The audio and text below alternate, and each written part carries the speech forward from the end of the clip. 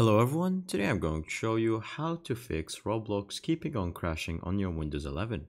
Make sure to watch the video until the end, not to miss any important details, like and subscribe. All you have to do is simply go to first, if you have a graphics card or a GPU under the name of NVIDIA, you're going to search for the Microsoft page and then from you're going to go to the NVIDIA app. And as you can see, you're going to select on it. And now from here, you're going to make sure that your drivers are up to date for the games that are being played. So from here, you're going to go to the driver settings. And then from here, it might tell you right here that it's going to allow you to install the newest update. But for me, it says here up to date. But for you, once you do so, it's going to be a big green button that is laying right there. Now, once you finish that, you're going to close it. And then from here, you can see the Roblox player that is being installed on your computer. You're going to right click on it. And then from here, you're going to go to open file location.